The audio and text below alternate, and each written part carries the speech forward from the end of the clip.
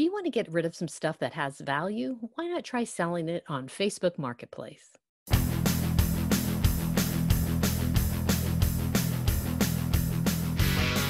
Hi, my name is Kelly Vandiver. I'm a real estate agent in Alpharetta, Georgia, with Keller Williams, North Atlanta.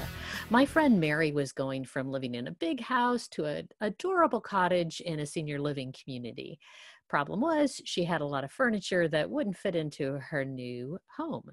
I suggested she sell it on Facebook Marketplace, and she told me she wasn't on Facebook. Now, it's not because she's not technically savvy, she is, but she just chooses not to be on Facebook. So I said, okay, I'll help you with that, even though I'd never sold anything on Facebook Marketplace. Turns out it's super easy. That's what we're going to talk about today. Let me show you how we do that. Here on my iPhone, I'll press my Facebook app. Down on the bottom right, I press those three lines and look for Marketplace. Click on that. Click on Sell, because that's what we're going to do. It gives you different options. We're selling an item. I had previously taken pictures on my cell phone of the item that I might want to sell. We'll see if anybody wants to buy it.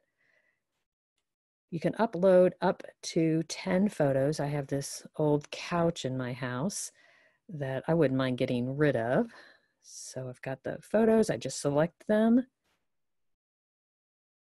and they upload into it. Add a title. Add a price point. And I could choose from a lot of different categories, but if you notice down below, it sees what I typed. So I'm going to go ahead and select sofa and love seats. And condition, I'll change that to used. It's only in fair condition. In fact, some of the pictures I took are places where the leather is flaking off, so I don't know if anybody's really going to want this thing. You can add the brand if that's important to you. It already put in the leather. It put the decor as modern. How does it know that? I'm not sure. It's a little scary. But it put brown as the color, so I think we'll change that. Did I misspell gray? Let me go back and make that change. Okay. And there's my location. That's my zip code. If I were helping a client or if you're helping a family member, you can always change that zip code. And I'm going to type in a description. When we were selling Mary's items, we had several different things. And so we were going to have everybody come over at one time to purchase them. And I found one quick hack to make that easier to type in each time. I actually went over to my notes, typed in what I was going to repeat every listing, did a quick copy, head back over to Facebook, and did a paste. And that way I didn't have to retype it for each entry. With the product tags, it gives you options, or you can just click in and type anything that might be missing. And hit return, and that gets a new keyword.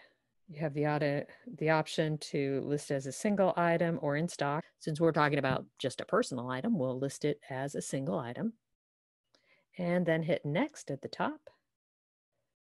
You have options to post it into different groups, etc. I'm just going to put it in Marketplace and publish.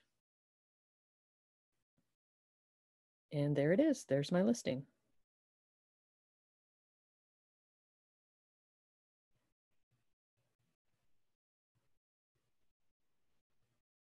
In a minute, I'll talk about what happens when you start getting notifications. But before I do that, before I forget, there is a link to a document to give you some more tips on listing things on Facebook Marketplace. So after you post something, you'll start getting notifications through Facebook Messenger. This is an example of what you'll see. The first thing you'll probably see is this available? That's one of the automatic replies that Facebook gives you. And then you can start having a conversation with somebody about selling it. Like I said, selling things on Facebook is easy peasy. So if you're trying to downsize, get rid of a few things around the house before you make that move, try Facebook Marketplace. And don't forget to follow the link so you can get some more tips on selling things on Facebook Marketplace.